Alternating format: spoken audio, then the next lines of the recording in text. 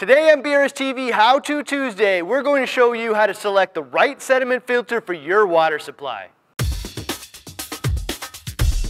Hi, I'm Ryan, host of BRStv How-To Tuesday. This week we're going to show you how to select the right sediment filter for your RODI system. Believe it or not, this cheap polypropylene filter might have the biggest impact on how your reverse osmosis system performs long term. Seems impossible because it's really only designed to remove suspended particulates like dirt and sediment. However, by reducing the volume of suspended particles, we're going to improve system performance in a variety of ways. First, by using a quality sediment filter, we're going to capture the suspended particles before they have a chance to follow the much more expensive carbon blocks and membrane, which will significantly lower the operating cost of running the RO system. More importantly, selecting the right sediment filter will reduce the pressure drop. Every filter we add to the system will result in a loss in pressure feeding the membrane. Proper pressure is really important to proper membrane performance, and low pressure is easily the most common issue when an RO system is not performing well. A brand new high-quality sediment filter will have very little impact on pressure.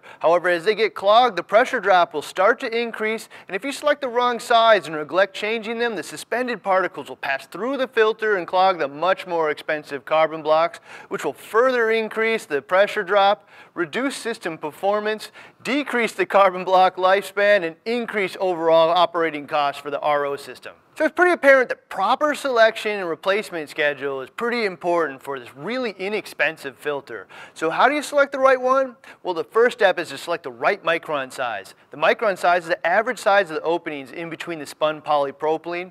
For example, the openings are larger in a 5 micron filter than a 1 micron filter. That means that 1 micron filter is capable of capturing more suspended particles than a 5 micron filter, which would lead you to believe that it's better, and in some ways it is. However, it's also going to clog faster, which will increase pressure drop and reduce system performance. So there needs to be a balance here. Sediment less than 5 microns is really not all that common, so in most cases a 5 micron sediment filter would be suitable and a good balance between performance and longevity of the filter. If you're looking for the best possible performance and don't mind changing the single filter out a bit more often, or really want to protect the more expensive filters like chloramine carbon blocks, a 1 micron sediment filter might be the best option. However, there's another option which can make this easier, which is called a depth filter. A legit depth filter has a true graded density, which means it might have a couple hundred micron size on the outside and slowly get tighter and tighter as you get to the center.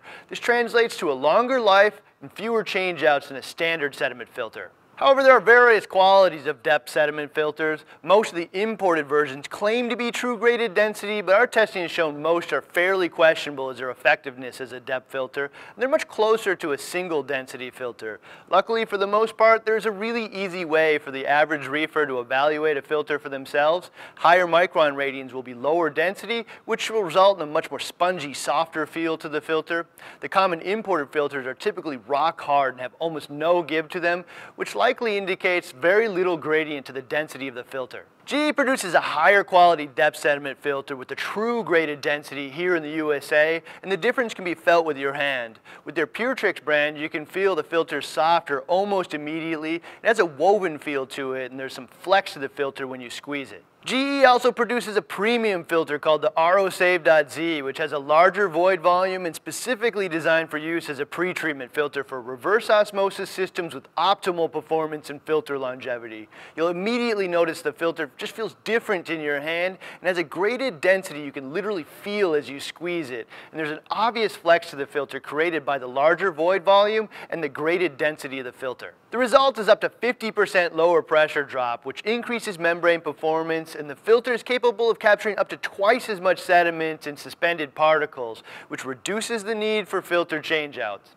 If you're looking for the optimal performance balance with as few changeouts as possible and a low pressure drop, the 1 micron rosave.z is likely the best choice. Beyond all that, it's always wise to look for the NSF Seal, which ensures safety and quality of the components used to produce the filter. The process of getting the NSF Seal adds legitimacy to the manufacturer. So overall, my suggestion for most reefers is to start with a 1 micron graded density filter and see how long the filter lasts before they have a significant drop in pressure. If the filter lasts a long time, stick with the 1 micron. If the filter clogs quickly, try a 5 micron and monitor your carbon block lifespan. If your carbon blocks clog quickly, you likely have fine silt in your water supply and should go back to the 1 micron filters and just accept that you need to change them more frequently. If you have any experience you want to share with your other reefers or questions for the community, check out that comments area down below.